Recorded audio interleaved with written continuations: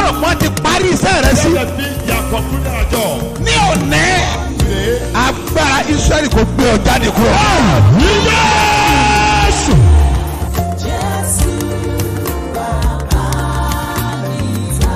bí Jésù bá ti dé ayé ọjọ́ yẹn ní ìtàn ẹ yí padà. ní òní wà gbàlejò Jésù.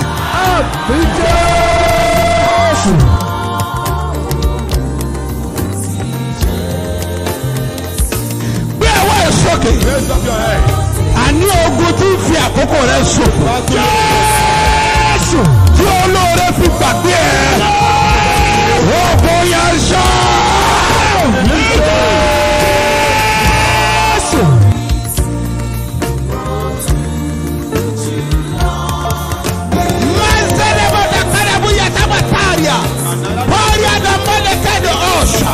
Waturi binuka pauria koba lanta posheria gbogbo ogun tí fi àkókò rẹ ṣòfò lórúkọ Jésù ogun yẹn wọlé. ogun tó jà bàbá ẹ, ogun tó jà ìyá ẹ, wọ́n lè fàkókò wọn ṣòfò, wọ́n lè tún fara hàn ní ayé rẹ. èmi dúró bí wòlíì Ọlọ́run alààyè. mo sọ̀rọ̀ bí ọ̀kan náà àwọn àpòstélì tí a fi iṣẹ́ ìran lórúkọ Jésù. wọ́n pa á ní àṣẹ ogun yẹn kó bí lẹ́dàánù.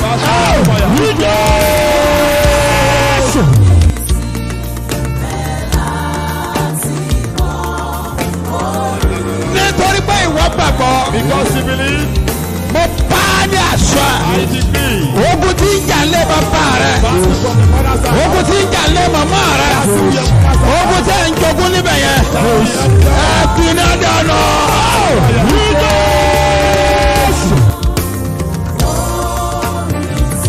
mo sọ àsọtẹ́lẹ̀ ìrì ọ̀rọ̀ ó máa sọ lórí ayé ẹ. ìrì òwúrọ̀ o kó máa ṣẹ lórí ayé mi. ìrì òwúrọ̀ o. ọ̀fọ̀dọ̀ bá jáde lọ àwọn ẹni ìbùkún ló máa bá pàdé.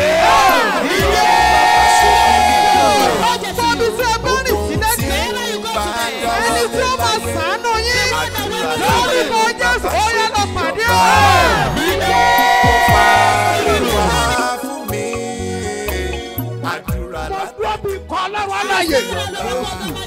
mo sọ àsọtẹ́lẹ̀ ìrì ọ̀rọ̀ ó máa sọ lórí ayé lórí ayé mi ó ṣẹlẹ̀ òwúrọ̀ mọ́. lórúkọ Jésù ìbomi ni láti òkè ọ̀run lórúkọ Jésù ó yẹ kó rọ̀ sórí ìfẹ́ rẹ. ó máa ṣẹ lórí ayé mi Ọlọ́run ìrì òwúrọ̀ ó jẹ́ kó máa ṣẹ lórí ilé mi. Jí ọkàn tó ń sùn, àkókò àdúrà ayọ̀ tó, bọ́lọ́run rẹ̀ sọ̀rọ̀ lónìí o ọmọ. Kí Jésù kó lè fòyìn sáyé rẹ̀. Jí ọkàn tó ń sùn, àkókò àdúrà ayọ̀ tó, bọ́lọ́run rẹ̀ sọ̀rọ̀ lónìí o ọmọ. Kí Jésù kó lè fòyìn sáyé rẹ̀. Ẹ jẹ́ ká fínú dínú yìn Olúwa olóore. Àánú rẹ̀ ó wà títí lódodo dájúdájú. mo jí kùtùkùtù mo sọ̀rọ̀ jáde. I wake up this very early morning and I pronounce. ní ọ̀sẹ̀ tuntun yìí This new week, gbogbo ẹni bá ń gbọ́ mi whoever that is hearing kí me, n tó bá dáwọ́lé whoever you lay hands on, lọ́sẹ̀ yá yọrí sí rere. this way will prosper. gbogbo àdáwọ́lé rẹ All yẹn your endeavors. ó yẹ lọ ṣàṣeyọrí ẹ̀ lórí ọ̀rẹ́. Succeed over it in Jesus. gbogbo ibi tí o ti kanlẹ̀kùn oore Wherever you be knocking down, ọ̀sẹ̀ yẹn Ọlọ́run máa ṣílẹ̀kùn ẹ̀. God will open it this this week. Ibi tó ti ń kalẹ̀kùn ìrànlọ́wọ́. Ọ̀sẹ̀ yìí Ọlọ́run á ṣílẹ̀kùn. God open the door this week. Àwọn tó jókòó lé ẹ̀tọ́ rẹ. People that stand on your entitlement. Mo bá wọn wí. I rebuke them. Lórúkọ Jésù. Kí wọ́n rìlíìsì ẹ̀tọ́ ẹ̀ fún ẹ. Why you on there for him? Mo wí lórúkọ Olúwa. Ní orúkọ Jésù tí ní ká gbogbo ibi tí ẹ̀tọ́ rẹ há lọ. Àgbáálé ọlọ́wọ́. Ẹ̀yin tí owó yín há lórúkọ Jésù. Ọ̀run rìlíìsì ẹ̀ fún ẹ. Ọ̀sẹ̀ ọ̀rẹ́ máa là. Wà á kàn lù ọ́ lọ́wọ́. A ó gbé ayé rẹ sókè. Ìtàn rẹ máa yí padà. Wà á dẹ̀ ṣe bí ọba. Jésù Olúwa wa. Orúkọ mi ò yí padà. Apostoli Dr. S.M.O. Mustapha J.P. Babasebioba láti ìjọ Seed of Christ Golden Church Land of Reality tí olùjọ́ wà ní Gbáremú Ìdíòbí Airport area ní ìlú Ìbàdàn. Ó ti retí ìyanu gbòógì capital miracles nínú ayé rẹ̀ ọjọ́ pẹ́. Àsìkò tí tó tọ́lọ́run máa lo Babasebioba fún wọn náà nínú àwẹ̀ àtàdúrà aládọ́ta ọjọ́ 50 days fasting and prayer tọdún yìí ó ti bẹ̀rẹ̀ ó ń lọ lọ́wọ́. Bẹ́ẹ̀ni lódìdí lálàgbà kọ́gbìn lórí kojúpọ̀ orí ìyanu gbòógì gbà. Bí Babasebioba ṣe gbàdúrà fógúnlọ́gọ̀ èèyàn lásìkò yìí táwé àtàdúrà aládọ́ta ọjọ́ 50 days fasting and prayer 2024 lọ́lọ́wọ́. Ní Sebioba headquarters Gbáremú Ìdíòbí Airport area Ìbàdàn. Àti ní Sebioba national camp Lúfúwàpá area Lagos Ìbàdàn expressway Lúfúwàpá ìpínlẹ̀ Ògùn. Sunday January 14 ló ti bẹ̀rẹ̀. Yóò wá sọ́gbìn lọ́jọ́ Sunday March 3 ọdún yìí 2024. Aago 8 òwúrọ̀ ló ń wáyé lójoojúmọ́ o. Capital miracles la kò rí ẹ̀. His eminence apostle Dr. S.M.O. Mustapha J.P.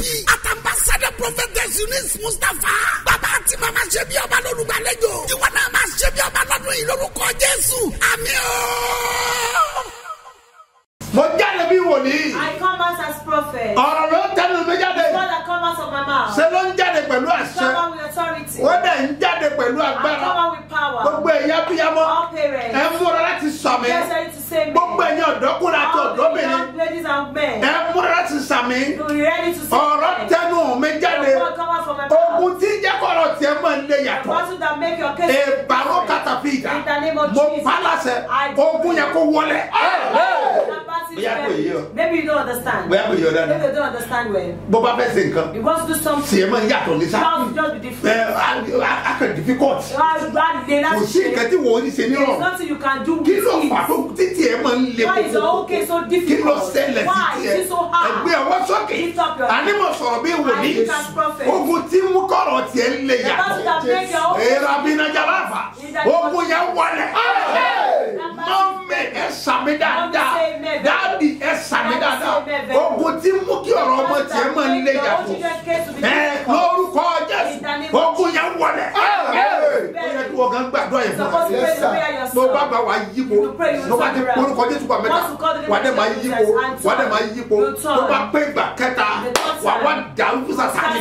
Ogun tí ń jẹ́ kọ́rọ̀ mi ó lè yàtọ̀. Fàyè mi náà. Ó yàgbọ́. Orúkọ Jésù. Orúkọ Jésù. Orúkọ Jésù. Ẹ̀mí mi náà. Ọlọ́run bàbá ṣe ń lọ.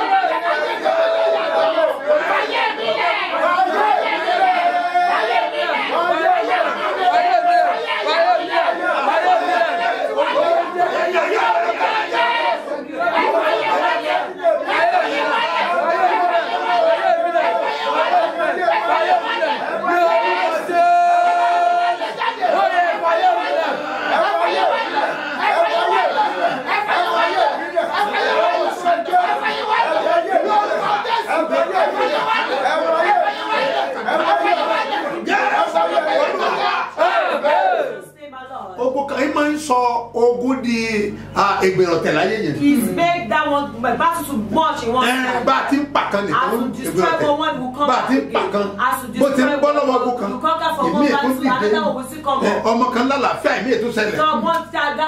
Wá àtọ́rọ̀ tiẹ̀ kì í rí bẹ́ẹ̀. Ẹ porúkọ Jésù.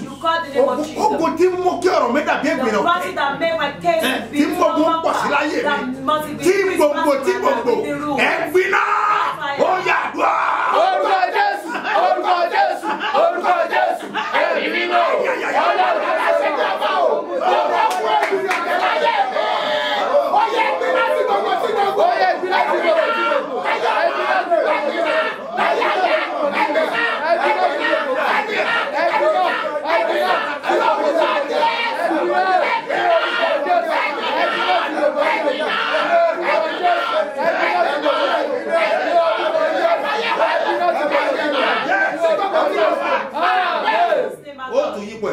will turn around a pe again. ogun kan ní ogun àjàyípo. Battle of turnaround. Ní ìdílé kan fún ẹjọ́ ní In kábà. one family there is no one that pé will. o tọ́ba kele. Once it's Àkàbà ilé. affected, it will affect Ẹ you. sá máa rí àpẹẹrẹ lára ẹ̀ ní. Àná pọ́nmọ́ ilé wọn ti rí nìyẹn. Wà á gbàdúrà. Orúkọ Jésù wà mẹ́ta. Wọ́n máa yí ipò ni. Wọ́n kó àjàyípo tí ń jà lé wa. Fàyè tẹ̀mí náà. Ó yàdúrà. Orúkọ Jésù, orúkọ Jésù, orúkọ Jésù, ẹ̀mí mímọ́, ọwọ́ ẹ̀ṣẹ̀ bẹ̀rẹ̀ o, òun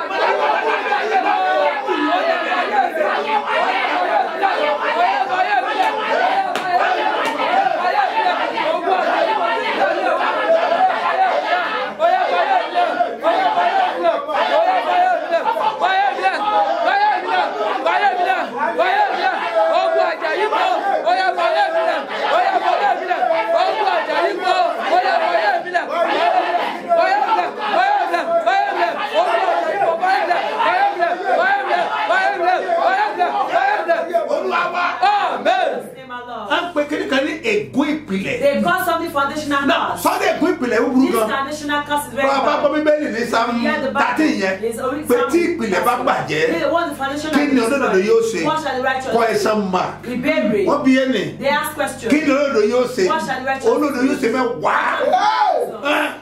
Sọ fílẹ̀ bẹ́ẹ̀ ni. I do not live Tí ìpìlẹ̀ bá bàjẹ́ òní fílẹ̀. Àdúrà ní ètùṣe. Yes, sir. So ó gbọ́dọ̀ sọ̀rọ̀. You will talk to Ègún ìpìlẹ̀. foundational causes. Tí máa ń ba ìpìlẹ̀ wá jẹ́ lé wa. Foundation in our family. Olúwa fi ẹ̀jẹ̀ rẹ̀ parẹ́ lónìí. Ó yà wá.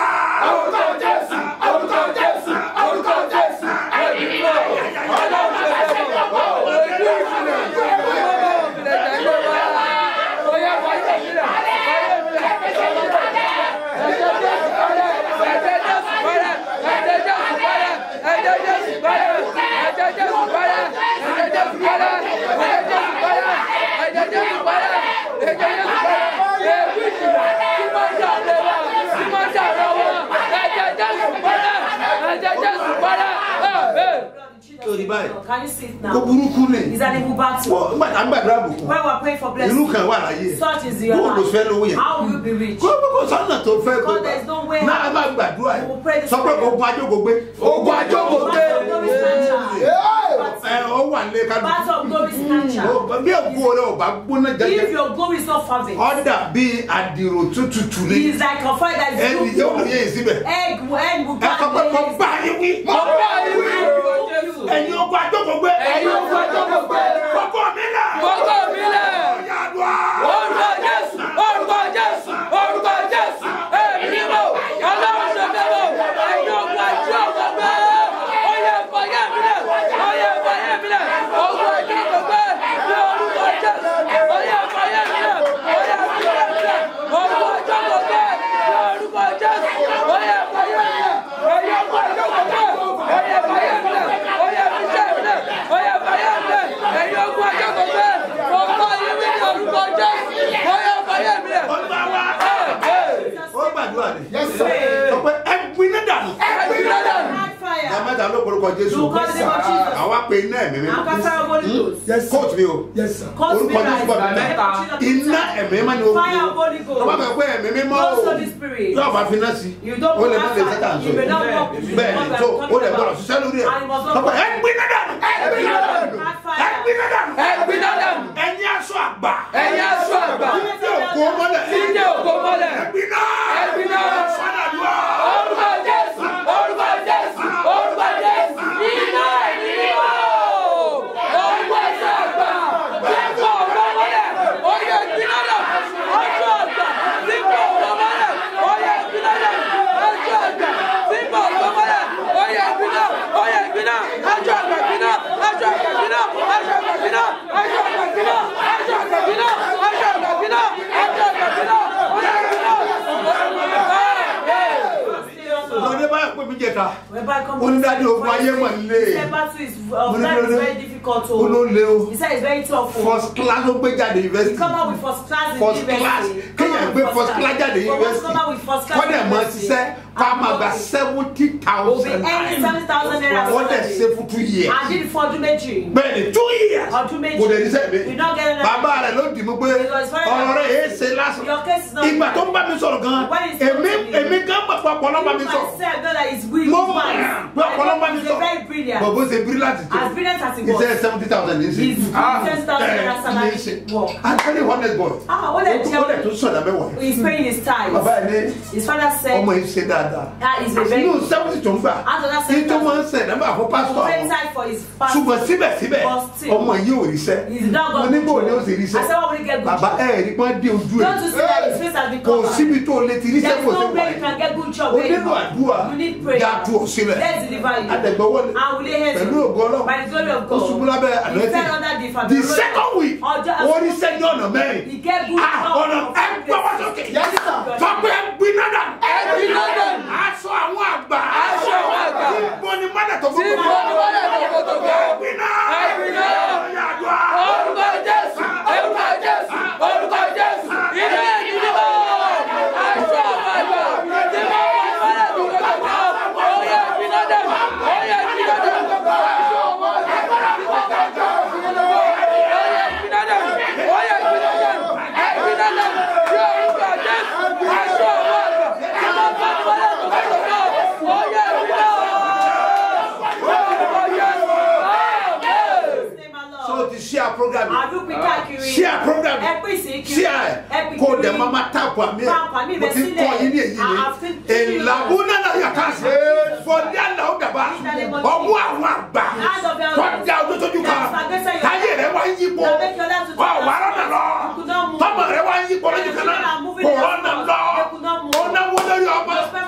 Ọmọ òrówó tọ́jú ẹ̀. Èéṣẹ́. Àwọn yẹn gbiná bá. Ọlọ́run bàbá ṣe bí ọba yóò tún ṣiṣẹ́ ìyanu lọ́pọ̀lọpọ̀ ìwọ náà wá gbà tiẹ̀. Moving with the king. Lákòrí 72 hours. Ló fún àpẹ marathon prayer tó ṣù kíní yìí o.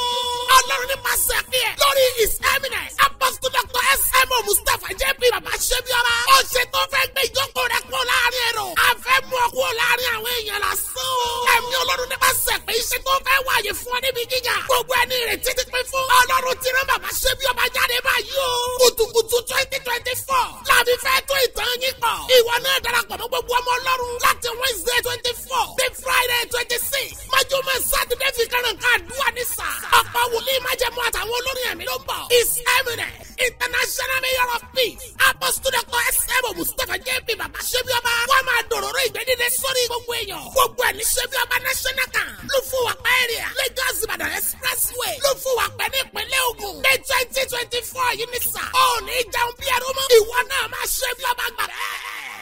I send for authority. Ní orúkọ Jésù ti Násárẹ́tì. In the name of Jesus Christ of Nazareth. Mo pàṣẹ. I decree. Ọwọ́ tó dá o dúró. The hand that delayed. Tó ní òní lọ. That said you know. Ọwọ́ yẹn gbiná. That hand caught fire. Ìbùkún tó bọ̀ níwájú ẹ̀. The blessing coming before you. Ogun tó lọ fẹ́ dá The dúró. person that wants to delay you. Tó ní ìbùkún yẹn ò ní wọlé wá. That said that blessing will. Àwọn ogun yẹn gbiná bẹ́ẹ̀. Sọ pé gbiná. Gbiná. Gbiná. Gbiná. Ìdáná. Ayé afọ. Wà á pàdé aláàánú. Wà á dẹ̀ ṣe bí ọba. Jésù Olúwa wa. Ẹja gbé Bíbélì wa. Let's pick up our Bible. Síwájú ohunkóhun. Before anything, Ẹja sí Bíbélì. let's open the Bible. Ìwé Matthew la fẹ́ wò. Book of Matthew went to Orí examine. karùn-ún ẹsẹ̀ keje. Chapter 5 from verse 7. Matthew. Orí karùn-ún Chapter 5. ẹsẹ̀ keje. Verse 7. Ibẹ̀ la ó ti mú àkọ́sórí wa. That's why we take our memory verse. Gbọ́dọ̀ máa mọ sórí. You must wait till Àkọ́sórí la pè His memory verse. Matthew chapter 5 verse Wait, 7. Matthew, orí karùn-ún ẹsẹ̀ keje. Ẹ̀wí tẹ̀lé mi wípé Say after me. alábùkún ni fún àwọn aláàánú. Alábùkún ni fún àwọn I aláàánú. said that the merciful. Nítorí wọ́n rí àánú gbà. Nítorí wọ́n rí àánú They gbà. shall obtain mercy. Alábùkún fún ni àwọn aláàánú. Alábùkún ni àwọn I said aláàánú. that the merciful. Torí wọ́n rí àánú gbà. Torí wọ́n rí àánú gbà. Ẹ jẹ́ ká papọ̀. Alábùkún fún ni àwọn aláàánú. Nítorí wọ́n rí àánú gbà. Ẹ tẹ́wọ́ yín. Mẹ̀tìlì báàlù nínú ẹ̀yà ha. Lọ́sẹ̀ yìí o, wà á rí àánú gbà. Obtain mercy. Nítorí ìwọ náà ń ṣàánú ni. Because you too are Wà á rí àánú gbà.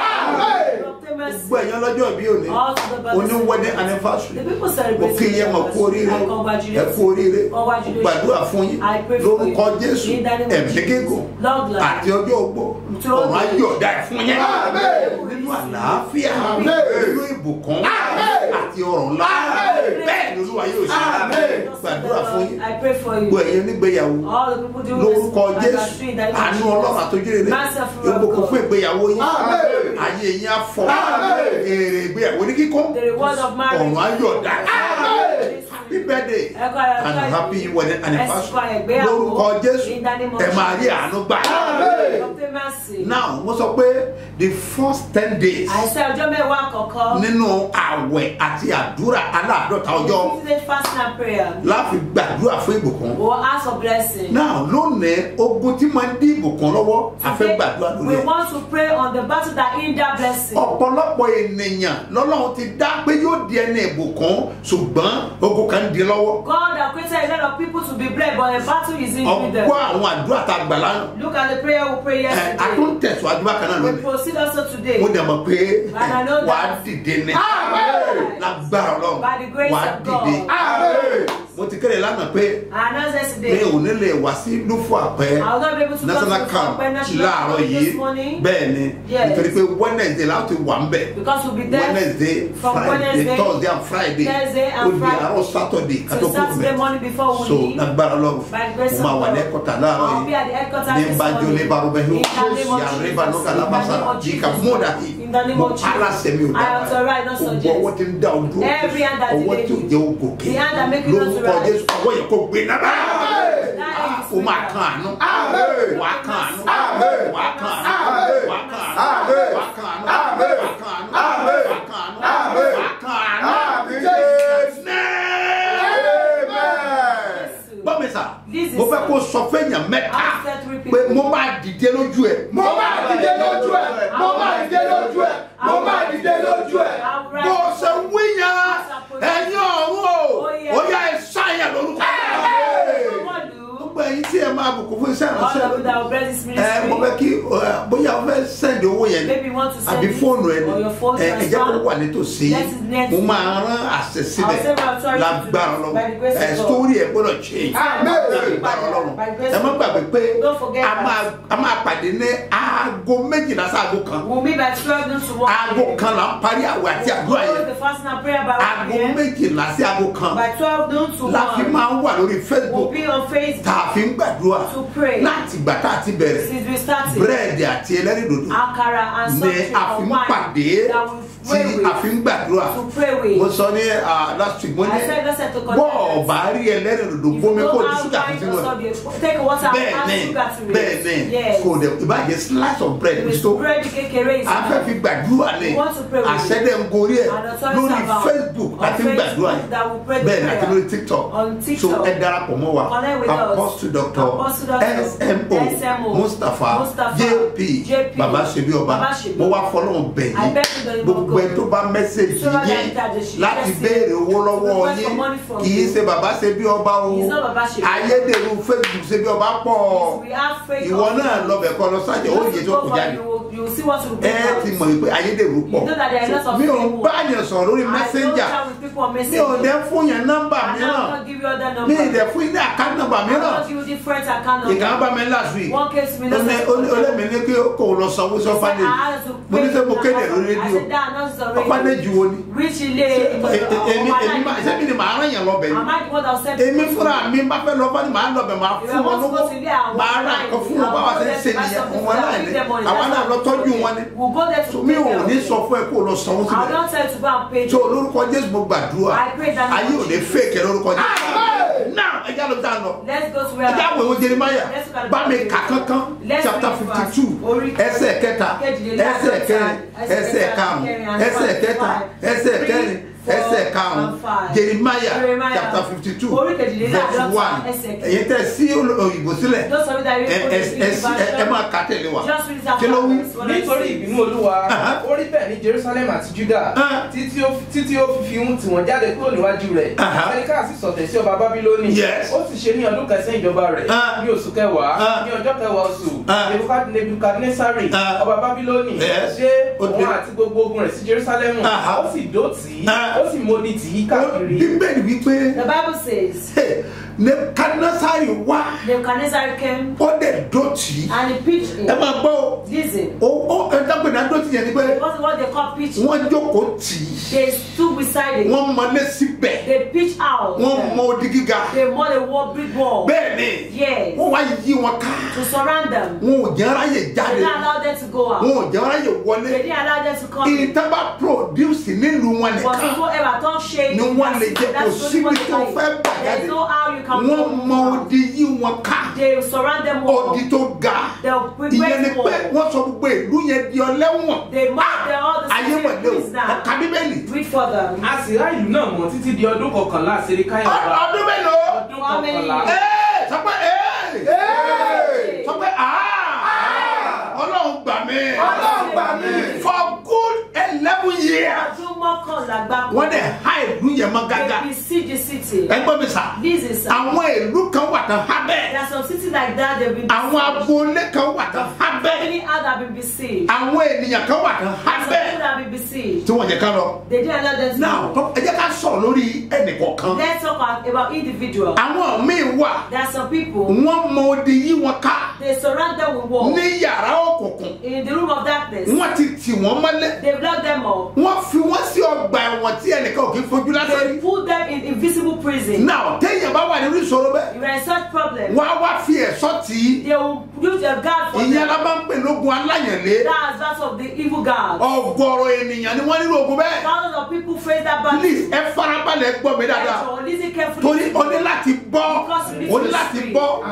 ìgbèkùn burúkú pọ̀. Bondage or captivity is very now tough. àwọn agboolé tí wọ́n bá kámpù bẹ́ẹ̀. The family house that they become. ẹnìkan kan ò lè dìde fún None ìrànlọ́wọ́ of them will ẹnìkejì. rise for the other person's help. wọ́n máa ń wà bákan náà ní. They will be the same. wọ́n á dàbí ọmọ ìrẹsì. They will be the same. ẹ mọ̀ pé wọ́n ní ìrẹsì bákan lórí. One is not better than the so other. ẹnìkan kan ò lè dìde fún ìrànlọ́wọ́ There is no ẹnìkejì. one that can help others. irú agboolé bẹ́ẹ̀ Such family wọ́n house, ti fi wọ́n sí ìgbèkùn. they are in the captivity. wọ́n ti mọ ọdí yí wọn ká. They want them all. wọn ò kì í jẹ́ kí wọ́n lọ. They want them to move. ẹgbọ́n mi sà This is àwọn mìíràn wà there Nàìjíríà are some people in Nigeria. wọn lè jẹ́ ká travel. They can't rìnrìn àjò. ẹgbọ́n mi sà This is- tábà lọ gbogbo ọgbọ́n tábà travel If they try their Ibi tí wọ́n lọ best yẹn, rìnrìn àjò, where they wọn ò ní jẹ́ ká rànà lọ. they won't allow them to move. wọ́n á há wọn mọ́ gágá They will be caged. wọn ò ní jẹ́ kí wọ́n lọ. They won't allow them to move. mọ́mí àti dádì Mommy and daddy. tí ọmọ ẹ bá wà ní condition Their bẹ́ẹ̀ children are in touch ẹ with sọ you. fún wọn Tell ká them make sure pé ń jọ èmi to join them nínú àdúrà aago méjìlá. in 12 prayer. ẹ gbọ́ mi sà This is- sórí ohun èlò àdúrà tá a máa lò lẹ́nìí. The tools of prayer we used to do ìyẹn ni bread yẹ is akara. ẹ̀bẹ̀ àdúrà rẹ The prayer request àti ẹlẹ́rìndòdò ẹ and your subject make sure for pé wine. Rí dájú o ka that Psalm 1 you will Psalm 2 and Psalm 3 sí orí ẹ̀ kó tó dago méjìlá before 12. bẹ́ẹ̀ ni Yes. lánàá àlò Psalm 1 We use Psalm oríṣiríṣi. ṣùgbọ́n lẹ́nìí But today- àlò Psalm 1 2 and 3 Orí Psalm wà oríṣiríṣi kà sórí ẹ̀ you read ọ̀la ló máa pẹ́ ọjọ́ mẹ́wàá to clock text. àwọn bọ́ sí àpẹẹrẹ àgbọ̀ mi Now move another symbol of faith. ẹgbọ́n mi sà This is- gbogbo ẹ̀yin tẹ́ ń bẹ ní ìgbèkùn All of in captivity. ẹ̀yin tẹ́ wà ní ìtìmọ́lé àwọn àgbà ọ̀rọ̀ tẹnu mi jáde pẹ̀lú agbára ṣẹ ó yá jáde wá.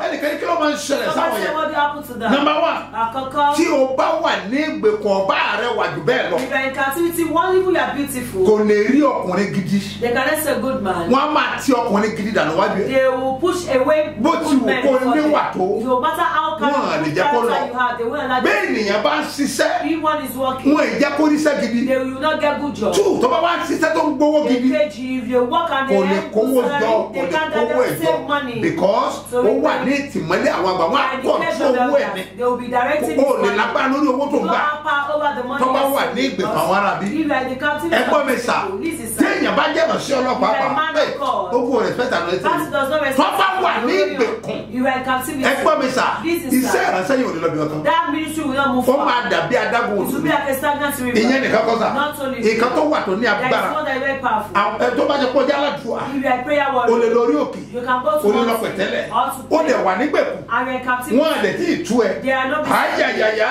ayayaya. O gbọ́dọ̀ gbàdúrà. You must pray. Oyún ló máa ń mú kí irú àwọn bẹ́ẹ̀ pa ipò dà. That's one way to sort of death. Irú ipò wo ni? What kind of Wọ́n ti fọ́ sí ipò ọlá. They put them in the Á bèrè pé ẹjọ́ ẹ ràn mí lọ́wọ́. They say, please, Ibo ló help me. gbóná tẹ́lẹ̀ mú mi lọ. There is that private place. Wọ́n á mú wọn wọ ìgbàlẹ̀ mìíràn. They will take them to Wọ́n á another. mú wọn kúrò lọ́dọ̀ They will Jésù. come from the presence of So God. tó o bá ń jẹ́ aládùúgbò. You are a prayer warrior. Ọba àbọ̀lẹ̀jẹ̀ jù bẹ́ẹ̀ lọ. To be, Tó ọba tí kú òun ló gbè if fún. you are not out of the Bẹ́ẹ̀ ni pé èèyàn ń tara ẹ̀jẹ̀ ni. they are still at the sewage. Mo ní kó ṣe kéde pé That's an announcement. sọ́ọ́rí ọjọ́ Friday Ọjọ́ Jímọ̀. ọ̀sẹ̀ yìí Those tá a máa wà ní camp. They will be in the camp. Àkókò máa wà There will be fún enough time ìtúsílẹ̀. for deliverance. Gbogbo ìwọ tó bá mọ̀ pé wà nígbèkùn All bẹ́ẹ̀. of them know you are in such Tètè prepare ara ẹ̀ activity, because prepare láti àárọ̀ Friday From Friday látago mẹ́sàn-án from 9 láti pín wọn. a.m. with the Àwọn tí ń wojú Olúwa They will just wọ́n wà section kan I will attend to every one of them. Èmi á lè sí Lágbára náà àwọn tí ó ń wojú ọlá fọ́mọ wọ́n wà sáìdì kan. They will be in Àwọn tó wà nígbèkùn tó fẹ́ tú sílẹ̀ wọ́n wà sáìdì kan. Àwọn tó wojú ọlá fọ́kọ wọ́n wà sáìdì kan. Fún ìyàwó wọ́n wà sáìdì kan. Àwọn tí wọ́n jẹ́ kán níṣẹ́ wọ́n wà sáìdì kan. Àwọn tó fẹ́ lọ lóòbó wọ́n wà sáìdì kan. Ó máa gbóná sí di àṣálẹ̀. Tó bá wá di àṣálẹ̀ tó bá di agogo méjìlá ìpàdé mi máa wá ṣẹlẹ̀. Ẹ gbọ́ mi sà kò sọ́kùn tó lè fara pamọ́ níwájú iná ẹ̀mí mímọ́. Ó gbọ́dọ̀ kúrò ní ìgbèkùn kì í àlè parí ẹ̀ láàárọ̀ yìí. Mo máa kọ̀ntínú lọ́la ni lọ́la máa ń tẹ àgbà máa tẹ̀síwájú ni wà gbogbo ìyẹn dìde dúró wà á gbàdúrà gbogbo ara rẹ̀ á máa gbọ̀n wọ́n wà gbé mi jáde kúrò ní ìgbèkùn ó yà dùn á. Orúkọ Jésù, orúkọ Jésù, orúkọ Jésù, ẹ̀mí mímọ́,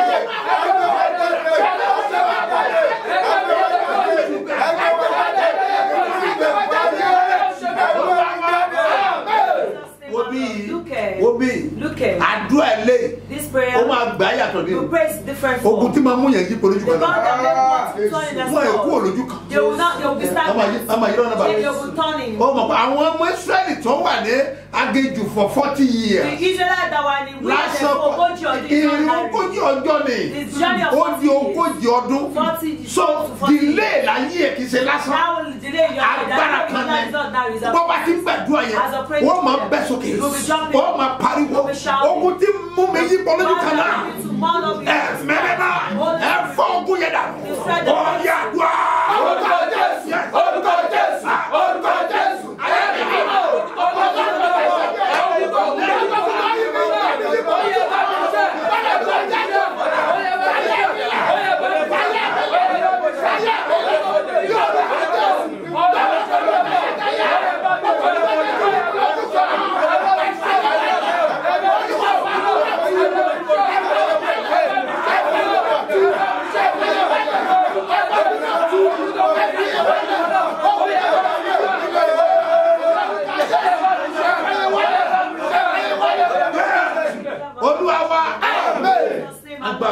By the grace of máa wà lápẹtẹ lọ́la. I'll be in Akote tomorrow. Get ready. Get prepared. máa wà lápẹtẹ lọ́la. I'll be in Akote tomorrow. ẹnì kan dáàdi. Somebody said that. apẹ̀rẹ̀ bàbá òwúrẹ̀ fẹ́ This fún is wa. what faith wants to give to us. máa fún wọn ní I'll give them mantu. mantle. They want. àdè máa pín mantu kan náà. I will share the same mantle. nílùú fún àpẹ. As to for bẹ́ẹ̀ ni. Yes. já àtakọsára ẹ̀. The jar is máa not- túmọ̀ já fún yín. I will interpret. máa dẹ̀ mú jáde ní bíbélì fún I'll bring it out from bẹ́ẹ̀ ni the a Bible. ṣiṣẹ́ lórí yìí. We'll work so on that. máa fún ọ ní mantu. I'll give you mantle. tábàdé ló fún àpẹ. Well, get to the yẹn nìkan family. dẹ̀ kọ́. Not only máa that. tún fún ọ ní àkàṣe òróró. I'll give you special hug. bẹ́ẹ̀ ni Yes. ìtàn rẹ gbọ́dọ̀ yí padà. Amen. olúwa rán mi ní sẹ́ni The Lord lẹ́yìn send me a message ìtúsílẹ̀ after deliverance. máa wá fún ọ ní àwọn ohun èlò yìí. I'll give you all these things. ẹgbẹ́ ọwọ́ sókè Lift up ó your máa wá hands. pariwo You shout. wàá máa dàrú gan And scatter it. olúwa In the name of- ogun adánidúró Battle. tí èjé èèyàn ó lọ That make one of- fàyè mi náà ó yà dùá. orúkọ Jésù, orúkọ Jésù, orúkọ Jésù, ẹ̀mí mímọ́, orúkọ Jésù, orúkọ Jésù,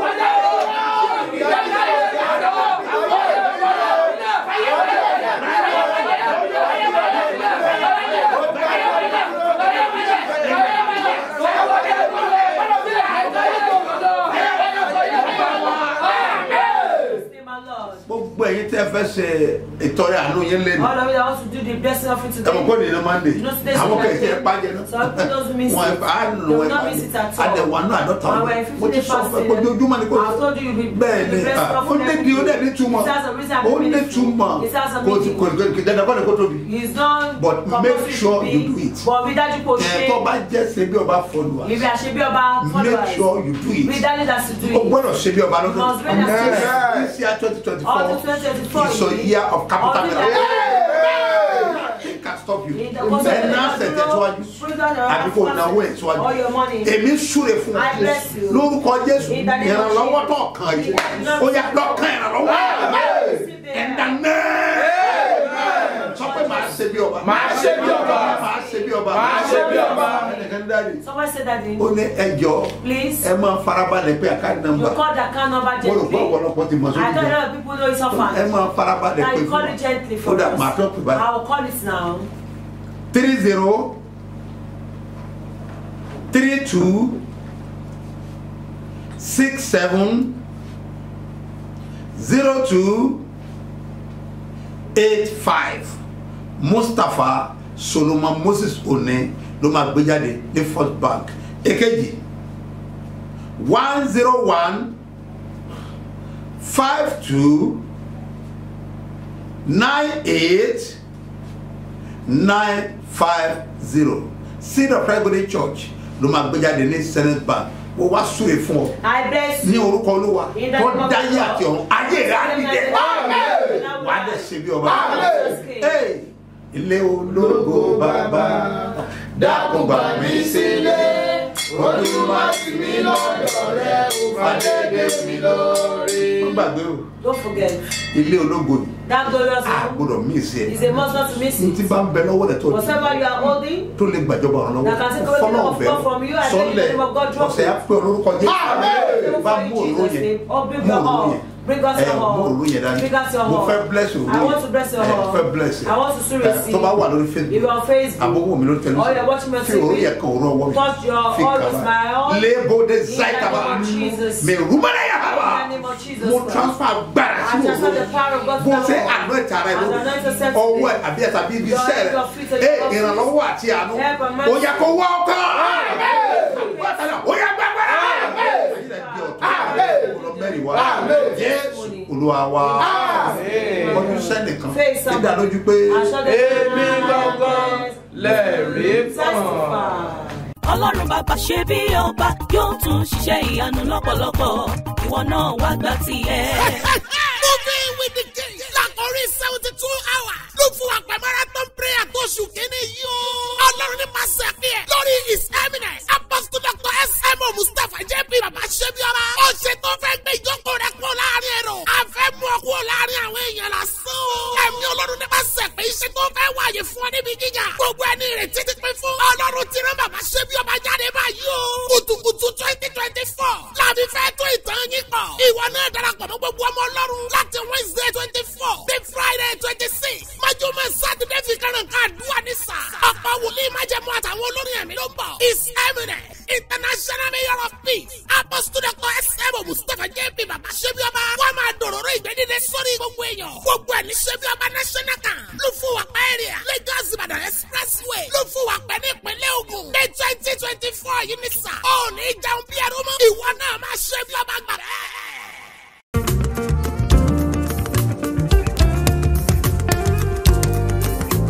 ibi tí wọ́n rọ̀ pọ́n ti parí iṣẹ́ rẹ sí ní òní agbára Ísírẹ́lì kò gbé ọ jáde kúrò. Jésù.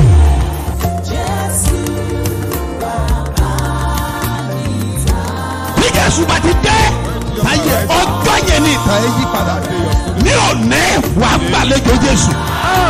Jésù.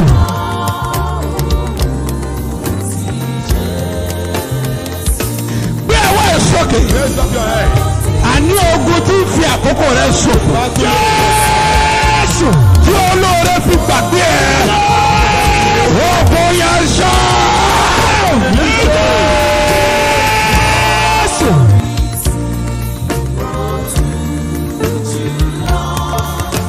Mẹ́sẹ̀lẹ̀ bọ̀dà kárábù yàtá bàtàríà. Bọ́ọ̀lì àdàmú. nuka pauria kọba lanta posheria gbogbo ogun tí fi àkókò rẹ̀ ṣòfò lórúkọ Jésù ogun yẹn wọlé ogun tó jà bàbá ẹ ogun tó jà ìyá ẹ wọ́n dẹ̀ fàkókò wọn ṣòfò wọ́n dẹ̀ tún fara hàn ní ayé rẹ̀ èmi dúró bí wòlíì ọlọ́run àlàyé mo sọ̀rọ̀ bí ọ̀kan náà àwọn àpòstélì tí a fi iṣẹ́ ìran lórúkọ Jésù wọ́n pa á ní àṣẹ ogun yẹn kó fi rẹ̀ dànù.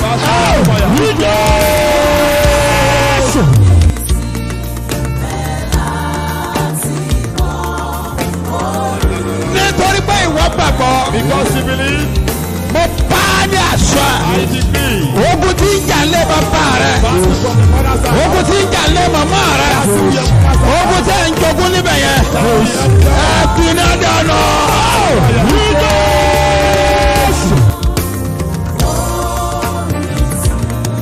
mo pè é tẹ̀ ń ṣiṣẹ́ ẹ get ready pásẹ̀ nígbà jáde. You are working, but you don't understand what is happening to your business. Now, one will pay on Sise. So, any can come on lower, and no one is helping you. Sebi Sise. At least he's working. Oh, then lower, and you need help. Because your work you don't understand. I stand as a prophet sent to you. The battle in your business. Open the power.